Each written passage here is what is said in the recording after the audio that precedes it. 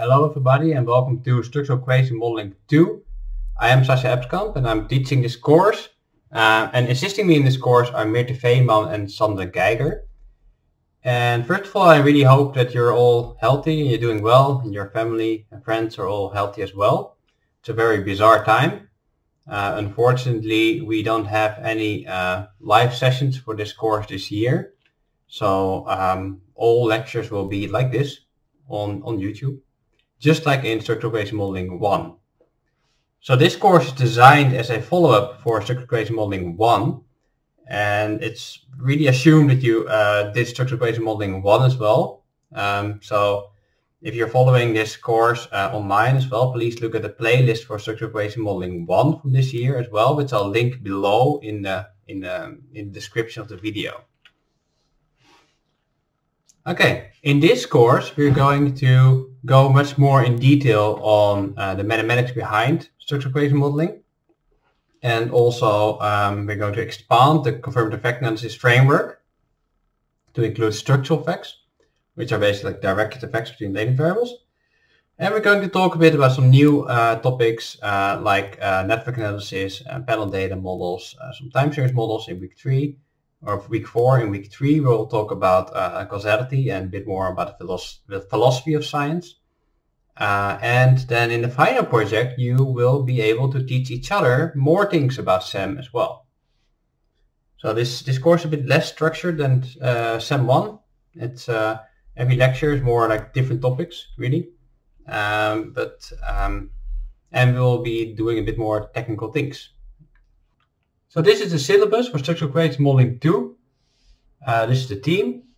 And please use Canvas for all communications throughout the course. That's pretty important. Canvas will be our virtual classroom, since we're lacking a real classroom. And especially in this time, my email inbox is just one huge mess. So if you mail me, I don't see it. I will miss it. I might see it in a few days or something.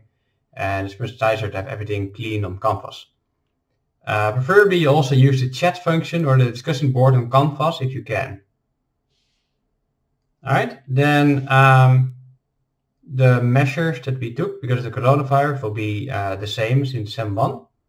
So all classes are cancelled on Tuesday. On Thursday we'll have a Zoom practical. That will start at 1 for Structural Equation Modeling 2.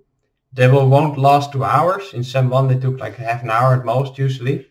So there's just some time where you can discuss the assignment, things like that. It will be unstructured, so you don't have to be in there if you don't want to. And we'll record them as well, so we'll put the recording online on Canvas, so not publicly. And these are really aimed for like some general questions and things like that. There will be no lectures on Tuesday. Instead, I'm going to upload all videos like this one.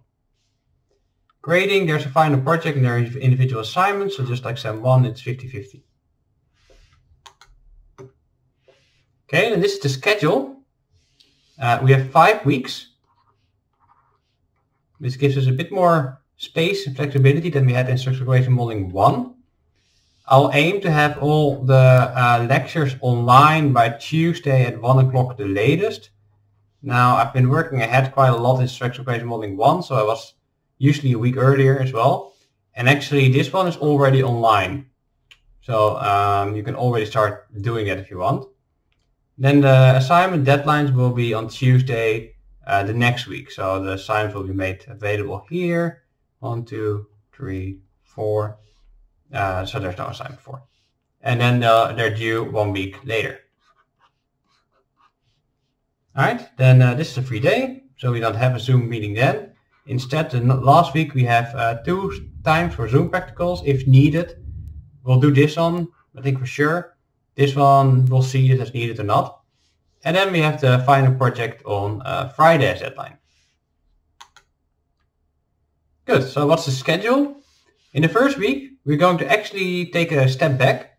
You can see that like as a prequel to SEM 1. So we had the timeline is SEM 1, then this, and then the rest is after SEM 1 actually. So it's a bit weird, but there's a reason for that.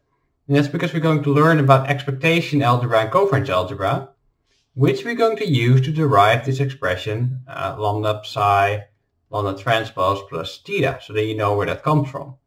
And then we're going to say, okay, we're not going to do this anymore.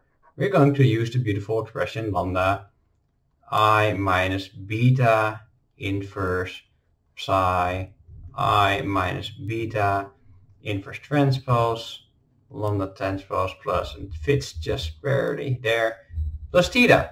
And that will be our new expression that we're going to work with in SEM 2, and you'll understand what it is and where it comes from, and you can do it yourself as well. And we're also actually going to talk a bit about Dungeons and Dragons and gambling and online video games in this week. Alright, week 2 we'll actually introduce SEM, and really what there is in SEM, all this tool is really just adding this beta matrix, and with that we can just add like a directed arrow between latents. The rest is all the same as in CFA modeling, because it's already SEM, so fitnesses and stuff is all the same. So there's not that much to talk about. Of course you can do a lot with it then. Because this flexibility adds so much flexibility that we can do like a lot of models. So in this week we're just going to learn like the basics behind adding this thing. And then week 3 we take a step back again and we go to learn about a bit about the philosophy of science behind SEM, where you can take a causal hypothesis or causal reasoning in these SEM diagrams.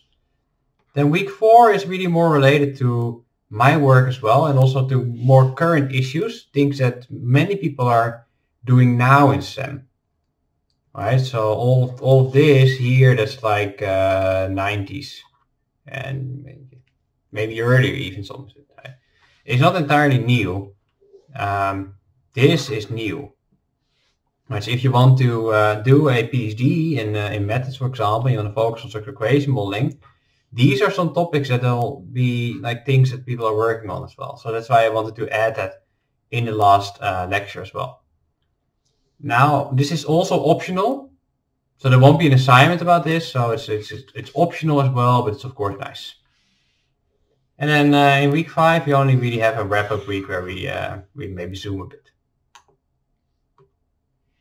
Okay, then the final project. The idea behind the final project is that you are going to make, or actually we are all going to make a big playlist of videos where each of you explains a certain advanced topic in structural equation modeling to your peers and your fellow classmates. And this video playlist will be private. I think I'll put it on YouTube unlisted, so you can only see with a link. So all your classmates can see it, but nobody else. But if you want, we can also add a few of these videos or your video publicly, like all of these videos as well, if you like. But that's not necessary. But the idea is really that we're going to teach things to each other. So there are many different things that we can do in SEM. Like this is all kinds of stuff, like continuous time modeling, mimic modeling, where we have like a reflective model, CFA model, but also a formative model, that kind of stuff. We have like all kinds of dynamic factor models over time, stuff like that. Multi-level SEM, that's a very important topic, where we have data, for example, with classrooms, and we have a model within the classroom and between classrooms and things like that.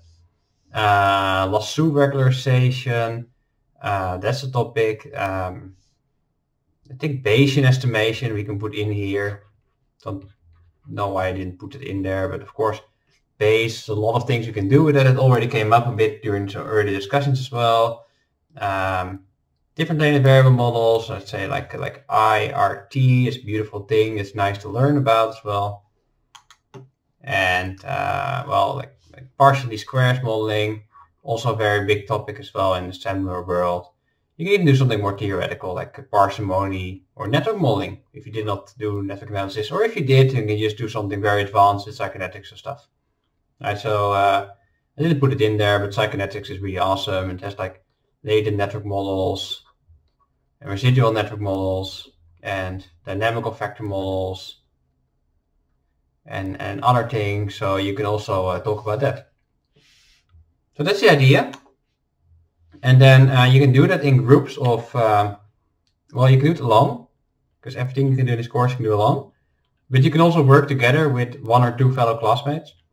And the idea is that, of course, we cannot present to each other, so we're going to make these videos. So you can do that in software like I use now.